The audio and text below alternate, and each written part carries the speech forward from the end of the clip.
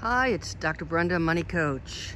I realized I haven't walked you through my entire setup, and today it's hot and steamy. I've been inside most of the day, so it seems like a good time to show you how I've got my RV set up, and we'll take you through the outdoor space first.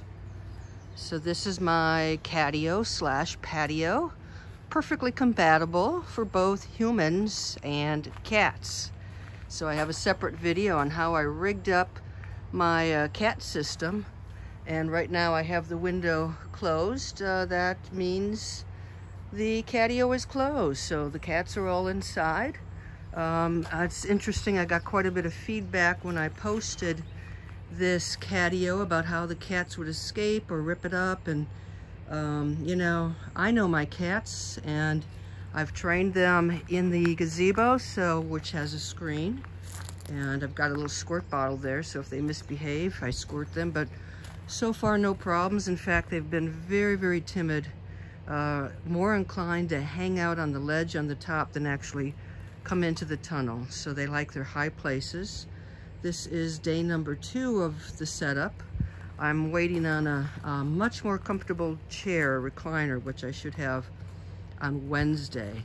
So looking forward to making it more comfortable. So that is my outdoor space with this campground. Not much of a view here. There's a, looks like almost a trash pile or something by me. So not real attractive on this side. It's a smaller campground at Devil's Backbone Brewing Company. So the brewery is about a 5-minute walk. Of course, during the coronavirus, they have all kinds of restrictions, so not nearly as active as one would expect. But I've got a fire pit. I can get wood for $5 if I want. I can buy ice. I've got my bicycle locked up to the picnic bench, and I'm going to add a motion monitor to it so that if it suddenly moves, I'll be alerted to it and an alarm will go off. Speaking of alarms, this is my ring system. So I simply slide it up and pull it inside when I am traveling. And then when I get to where I'm going, I take it off and it's all set up. It's all hooked up to my Wi-Fi, so I get notices when something goes by, or if somebody tries to mess around with my catio or try to get inside, I will be alerted. And for those of you who have been following my journey, this is my Dream Big rig. It's also known as Goldie 17, and everything was brown and beige and tan, and you can guess from the paint job on the door that is no longer true. So I'm going to take you inside and show you around. So this is what it looks like now that I'm living in it. That is Coco, featuring Coco on the ottoman. And the first thing is the brightness of the color. I've turned all the lights on so you can get a good sense, but all of the cabinets were deep brown, like this. So I've spent a lot of time redecorating, remodeling this place and making it homey. So it is light. I really like the vinyl tile that I've added, and I used a color called Ocean Boulevard from Home Depot that really adds a nice rich color to it. So when I'm parked, I've got these heat shields on the front and on the sides, so that helps keep things a little bit cool. In terms of storage, let me tell you a few things that I've added. The back of the seats, I'm like, this is a perfect location to sort of put some of those items that I use all the time, water bottles, but also there's flashlights and some safety things, umbrellas, things I can easily grab, bug spray, things of that nature. If there's a space where you can find storage, take it. I created this for the back of my monitor, this ledge, just to give myself a lot more space. I have the whole desk now to work with. This was a dinette. took the dinette out and converted it into a desk. I have a ledge, and let me show you this because I wanted something special, so I got out my wood burning kit and I burned this into the side of into the ledge, into the top. And that is my daily reminder to be brave. Whatever comes up, comes up. I will handle it. Each of these cubes has a cat house on the bottom. So far, Coco's the only one who has managed to nap in one of the cat houses. Hopefully they will find it to their liking as we go along. Typically, when I'm not using the catio, I have the little cat tower, the one that you can see in the catio. I bring that in, and that sits in the corner here. Lots and lots of attention given to the cats. The ottoman is actually a storage bin, so I have all the extra pillows and blankets for when I have guests, when that day returns where I can have guests. This couch comes out into a nice sized bed. Also, this is the entertainment area, and I've put some more things in there. This is where I've added a printer, and this is a microphone for when I'm recording the lessons for my courses. Some things really didn't fit anywhere. The cabinets, there's not a lot of cabinet space, and the clearance is small. So I put some things in here like the Instant Pot, a little blender. So some of my household things are in here as well. Whatever fits, fits. If it doesn't fit, it doesn't go.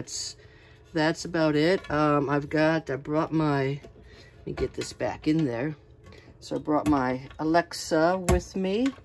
So she's gearing up again. And so this is my kitchen area. I added a little collapsible garbage bin. So that collapsible, that is the big theme. My spice rack, I've got some spices out here. I have more inside. This has become essential. I'm new to this, and this is my maiden journey. I was in a bit of a rush to get out of Dodge, as they so say. My house sold, and I was supposed to be out of there by noon, and I was still hitching up and couldn't take off until 1. And in hurrying, I almost forgot to put the jacks up. So I started to make a list of what I needed to do to break camp, and then what to do to set up camp again. And then I've added a calendar down here, so I am going to start filling it in for the month of June. Where will I be? What time is what time can I check in? What's my campsite? So that'll help me keep organized.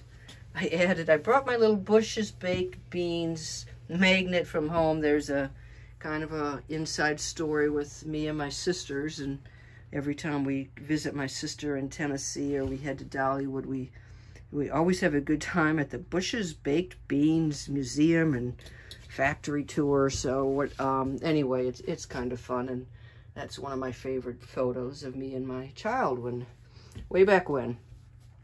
So you get a door, use it. So I've got hooks here and a couple of items hanging on the hooks. Whatever I can do to use things for more than one purpose, that is fantastic. This is my bedroom. Again, imagine all beige. Well, actually, this is the old walls. So not bad, you know, marble light, but a deep, dark wood, and then a horrific geometric brown, beige, tan border. So I ripped all that off. There were also very ugly geometric, again, brown valances. So I removed those, left them off in the living room area entirely, which opens things up a bit.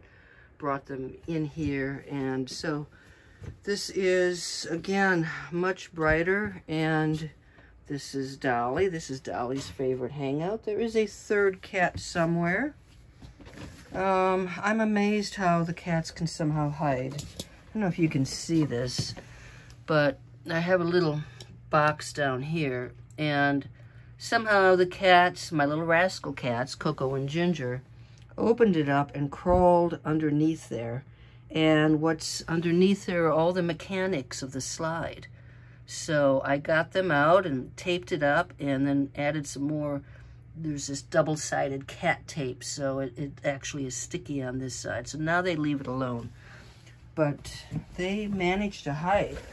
So it's astounding how they can find the little spaces. This is an area behind the bed. There's probably a cat back here. Anybody here? And I've just have a little clothes hamper back here and a storage box filled with small bags of cat litter. And this is, I wanted this to have an ocean feel, so I bought this mural, added this mural to it, and I'm really, really happy with the way it worked out. I measured everything and I was able to order it to the dimensions. So you can see it kind of wraps around the wall and goes into the bathroom. I have a separate shower area, and this has worked out really well. So it's a perfect place for the cat litter, and I love my litter genie. I have 3 cats, and I clean this up frequently because I've got 3 cats. They like their clean litter box. So I clean it out a lot, and that litter genie, I don't smell any litter odor at all. So it's been really great. This is the bedroom window, which is hooked up to the catio. So I don't know if you can see that, but all I need to do is I open up, I open up, the window, and then I pull the screen up, and this is how they get in and out. And then when I want them inside, I can just shut the window, shut the other one on top, and off we go. Dehumidifier. Everybody needs a dehumidifier. It's amazing how much water it's already soaked up. It gets pretty sticky in here. I have the AC running. I turned it off just so there's no background noise, but it would be tough. And some photos from home that I've added.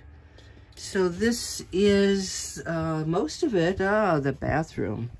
So this is, let me show you the bathroom. Again, imagine brown and tan. And again, a very brown cabinets and a geometric border. So I'm really pleased with the way it turned out. Again, it's very light and it's small, but it's not bad. I got a nice little fan in here. There's a fan up here too. And so this is the little bathroom. And of course there's storage underneath. It's not a lot of storage, but there is storage. And then I also have, well, I'll show you a little bit. Let me show you the garage. And I spent quite a bit of time putting my garage together and hoping that I had the right equipment. So this was all empty back here. So I'm at the back of the RV, and this is my garage. So I added a water filtration system, and then I've got an expandable ladder, and a whole bunch of tools and different things. I added the pegboard. So again, there was nothing back here. And I think I did pretty well packing. I feel as if I'm probably going to get rid of some things. Certainly that chair is not as comfortable as I had hoped.